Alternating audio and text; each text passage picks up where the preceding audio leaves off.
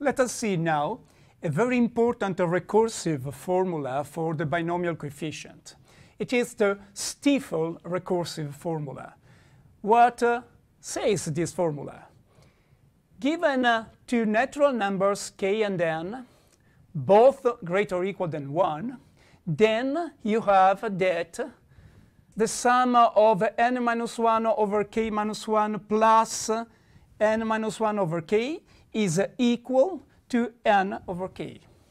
Okay, it's immediately clear that if k is greater than n, what you have immediately, that this is 0, this is 0, and this is 0, because in all the cases you have that the number below is greater than the number above. Okay? And then if k now is equal to n, what you get? Look, here you have 1, here you have 0, and here you have 1 again. Therefore, also in this case, you have that this equality holds. Okay? And now that we have checked these two, we can say trivial cases, now let us concentrate on the case k less than n. Good.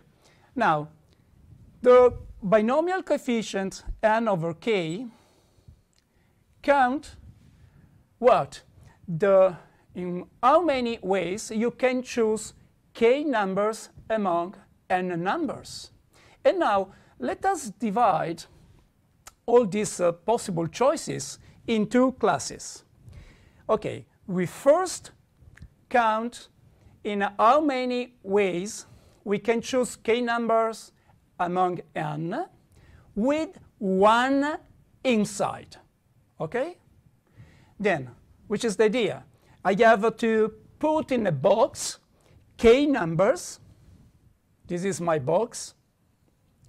I have to put inside my box k numbers, okay, chosen between 1, 2, 3 until n. But I want that inside the box there is the number 1. Okay? Here 1, and then other k minus 1 numbers. Good. In how many ways I can choose k numbers to put in my box if I want that 1 is inside the box? I have to choose other k minus 1 numbers among what? Among 2, 3, 4 until n. Okay? Therefore, among n minus 1 numbers, because I have not anymore to consider 1. Okay? Therefore, I have exactly the binomial n minus 1 over k minus 1 different ways to fill my box with k numbers with 1 also inside. Good. And now we can do the complementary. I mean, I wish to choose k numbers among n, but now I don't want 1 inside. 1 has to be outside. Okay?